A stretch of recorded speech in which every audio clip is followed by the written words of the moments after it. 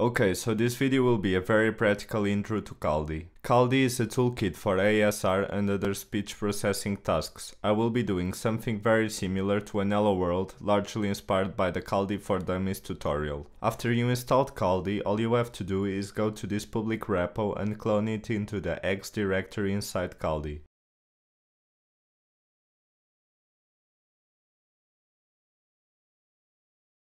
There it is. Now, while in Kaldi for Dummies tutorial, the suggested training set and test set recordings contain sequence of numbers, I decided to change and use sequence of animals instead, hence the name of the files which contain the name of animals in Portuguese. Now, like mentioned in the tutorial, you have 4 files in the train and test directory. You have speaker to gender, which maps each speaker to a gender. In this case, we have just one speaker, which is me. Then you have wav.scp, which maps an address ID to the full path of a recording. The full path is missing in the screen.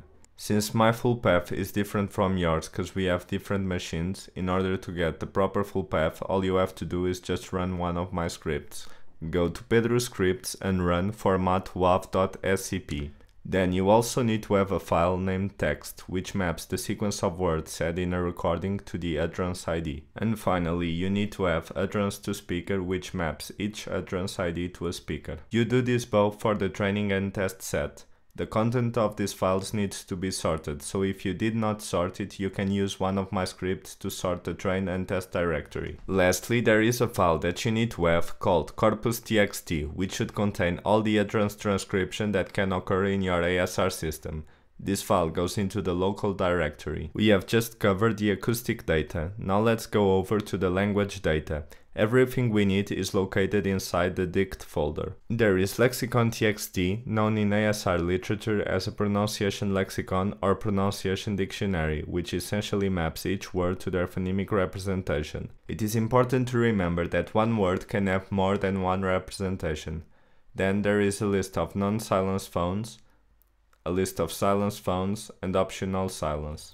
The rest of the files in the repository are just copied from other folders in X according to the Kaldi for Dummies tutorial. Now, all you need to do in order to train your first ASR system and test it using Kaldi is running format wav.scp to get the full paths of the audio files in the wav.scp of the training and test set, and then just hit run. This should be fast since both the training and test set are very small.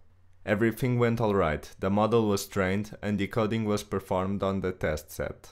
As you can see, we have 5% of word echo rate after decoding, which means there is some mistake going on. In order to detect it, we can use this line from the repo which shows us the transcription generated by our system. It essentially writes the words matching the best path in an output file called out.txt.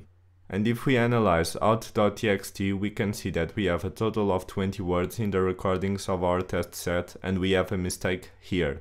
The word doc is being wrongly inserted. Let's hear the recording where that is happening. Sapo, cão, gato, leão. Sapo, cão, gato, leão.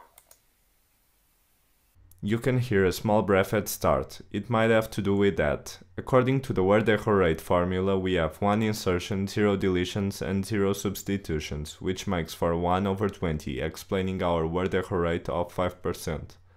Hope you find this video helpful. Shout out to everybody maintaining and developing Kaldi, and good luck developing your speech models.